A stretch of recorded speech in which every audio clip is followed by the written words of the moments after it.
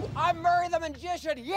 Ooh, I love a good magician, Johnny. Showtime, go time. Woo! He's got the showtime. What's wrong with his go time? John, he's actually our second contestant of the day. He's just, waiting in line for the facilities. Right, ladies first, even on Wipeout. And these unisex bathrooms, they're gonna cause quite a backup. Not to mention the bran muffins we served at breakfast. He's going number 3? This could take a while. Oh! Wow, sorry, that restroom's occupied. By a 10-ton mallet. Now Magic Murray can finally take on our course. Gives a whole new meaning to now you see it, now you don't. What kind of strategy should Murray use here on the Johns, John? So I'm potty training my kids, and it really helps to have a special phrase that prompts them to go. Magic time. Hey, that's it!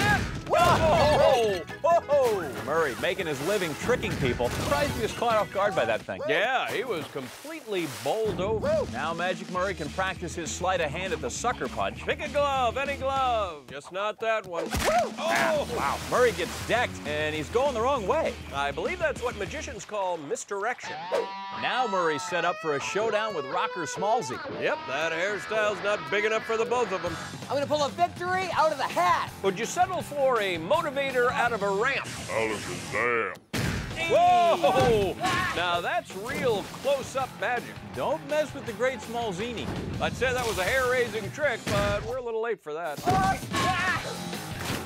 Very complicated strategy on the slide, John. I'm going to suggest starting at the top, sliding to the bottom, and trying not to fall. Oh, boy. Does that look like I'm flying? Look good on paper. He's the consummate performer, Johnny. He was going for a levitation trick. He's more like he got sawed in half.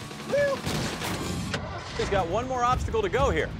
Hey, Ballsy's cranked up the ball heaving. Come on, a ball driving a monster truck? What could go wrong? Oh, wow. Magic Murray appearing at the finish line in a time a shade over 5 minutes. Woo! Ta-da! Made it. Back at the top of the course, 25-year-old Maryland native Kelly Garner slides into the qualifier. And Johnny, keep an eye on her because she says she can outwit the other Wipeout contestants by playing head games. Down again.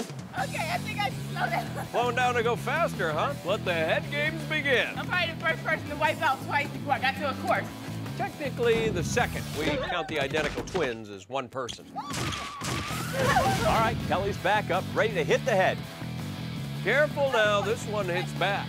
Oh, shoot.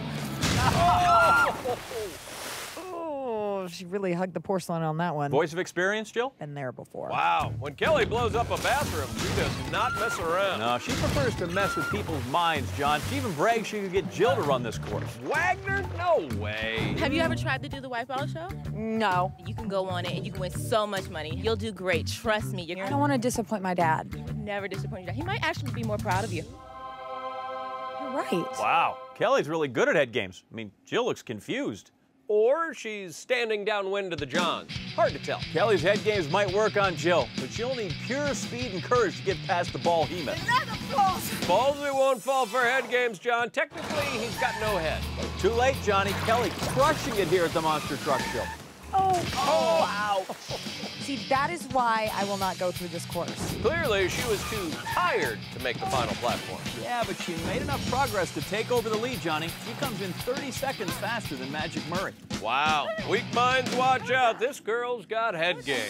Here we go, baby. Nobody's getting in this guy's head, Johnny. That is a classic front post half double crochet headband if ever I've seen one. So you know crochet, Johnny? Yeah, I don't have the upper body strength for needlepoint.